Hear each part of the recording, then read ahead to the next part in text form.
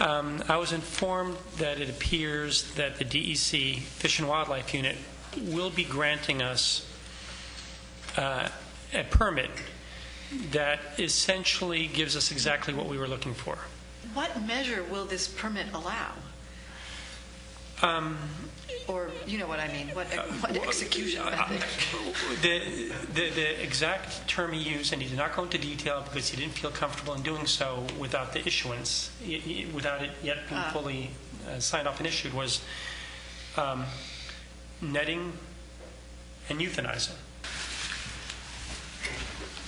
And they're able to grant a permit without having to go to the legislature for that's change in the regulations? You know, that's why they want it to be academically rigorous, because then this is termed a study. Mm-hmm. And once it's a study, it is treated differently under the law, and we are no longer a hunt. And one of the firms that I spoke to, Truth in Advertising, the only one, because there's not many out there who do any sort of academically rigorous work here, indicated that prior to a cull, they would do something called an evening spotlighting run, where apparently they cover most of the village street grid with cars with strong flashlights and count in the evening, one evening where they cover the streets and simply count. And apparently that can be quite accurate.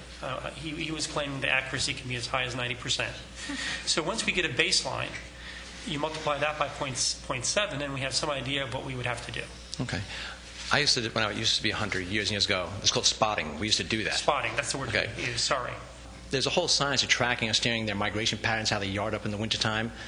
And I'd like to help whatever committee, because I know that material We well. would welcome that. Yeah, okay.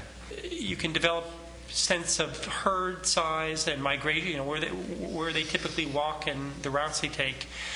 And that will also help in the placement of the sites where the bad things will happen.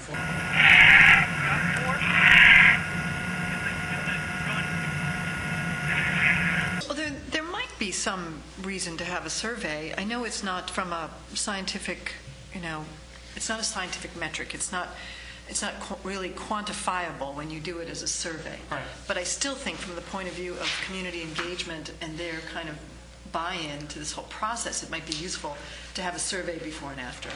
And people can, with questions about their yard damage and how many deer sightings. And that's a very good point.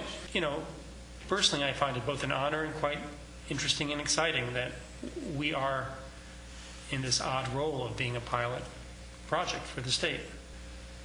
It's a bloody promising development.